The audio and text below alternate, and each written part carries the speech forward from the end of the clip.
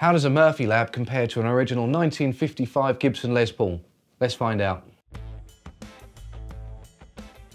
Hi, Sam from Guitar Village here.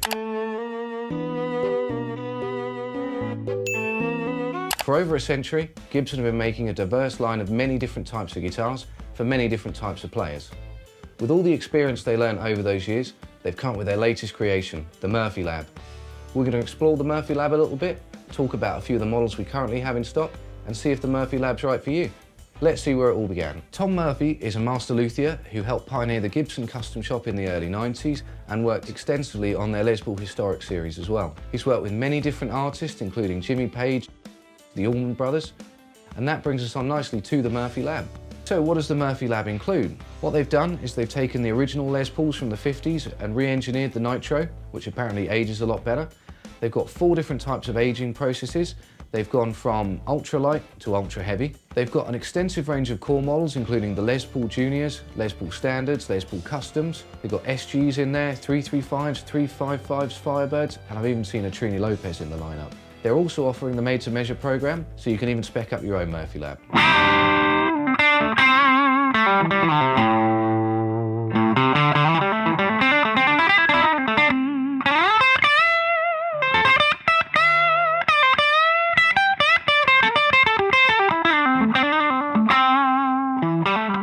So let's take a look at a few of the guitars we have in stock right now. The one I've been holding for the video, this one here, is a Sunrise Teaburst finish. It's the ultralight age, so you get a little bit of lacquer checking with it, a little bit of patina to the hardware, and you get a neck which is pretty much unscathed other than some lacquer checking.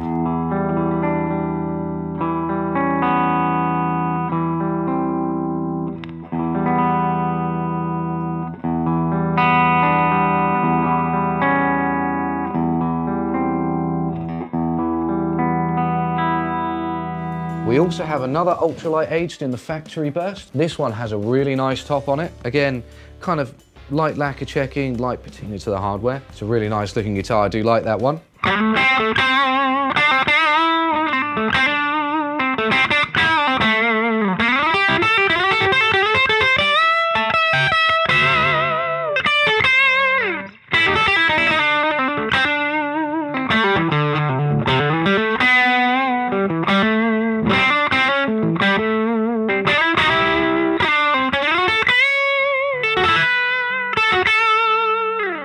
SG wise, we have 2 in stock, again ultralight aged, both with Maestros. What I like about the Pelham blue finish, with the lacquer checking, it really shows off in different lights because the lacquer checking lines look a different colour.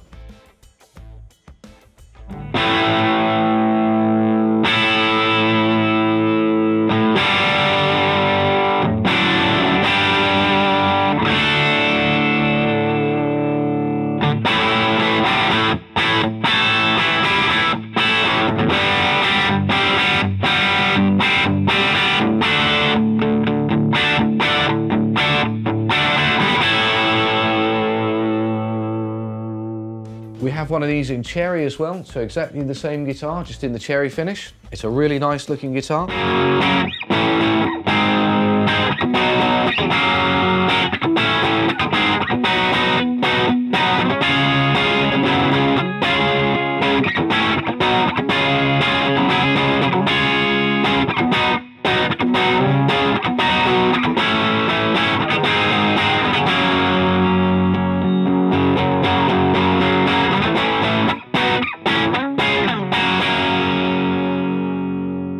I think you don't see as much of the lacquer checking lines on these ones just because of the colour, but they are still there.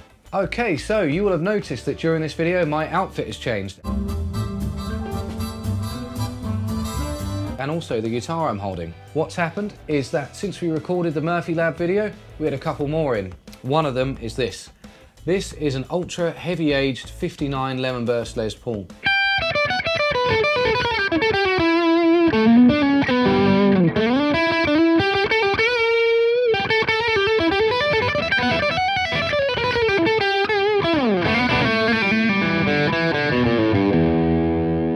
What you get with the ultra heavy aging is not a lot more on the hardware. It looks fairly close to what the ultra light age looks like, but the lacquer is really distressed. You've got more lacquer checking. You've got sections like this here where the arm wear has just worn away the top a bit. You've got loads of little dents and things like that that look like they've gone dirty over time. The Holly headstock veneer has got loads of little chips and things, so you can see the Holly underneath.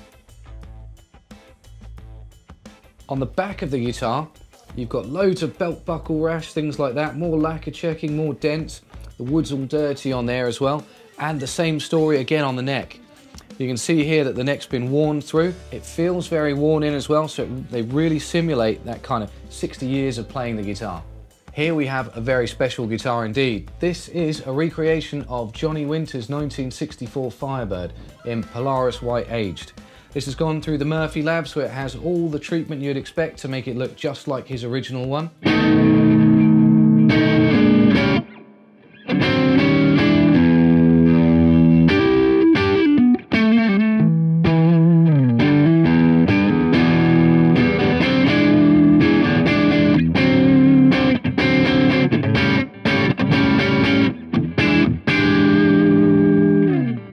That's a cool sounding guitar. Yeah.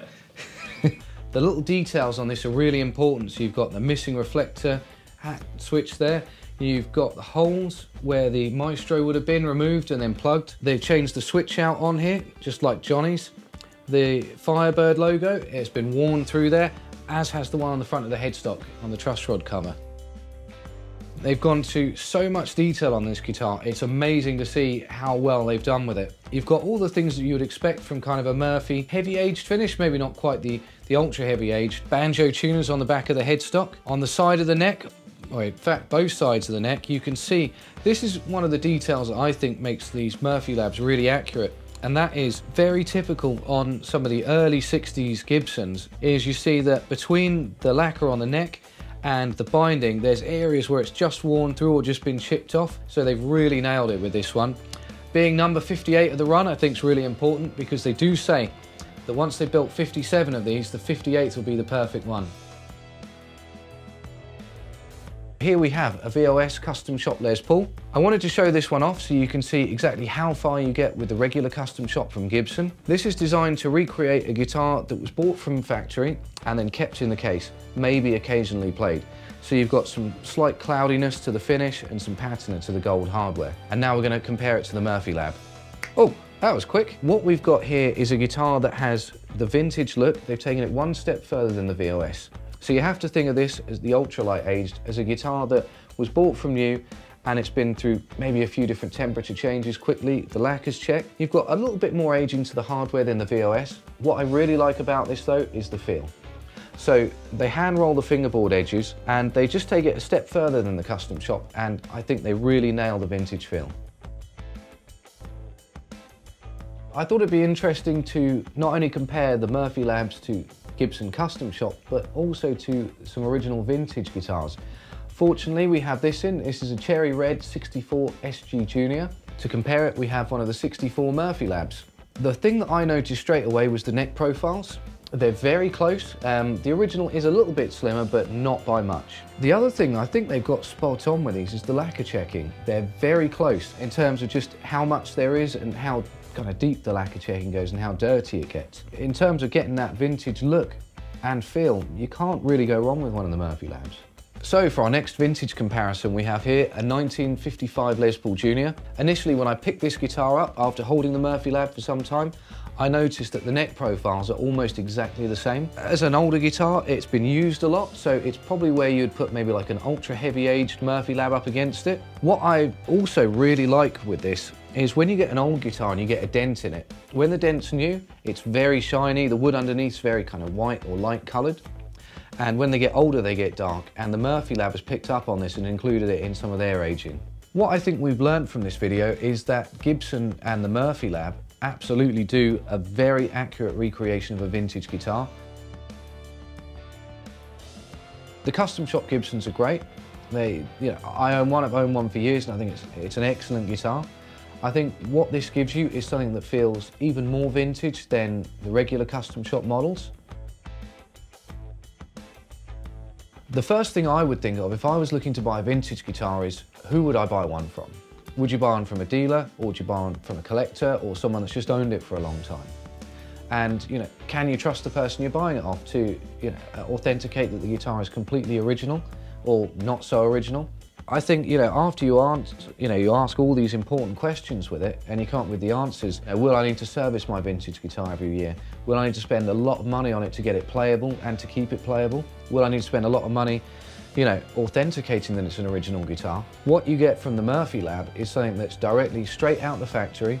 It's been built like a vintage guitar. It's the closest they've ever got to recreating that feel. And you know it's going to work every day of the week.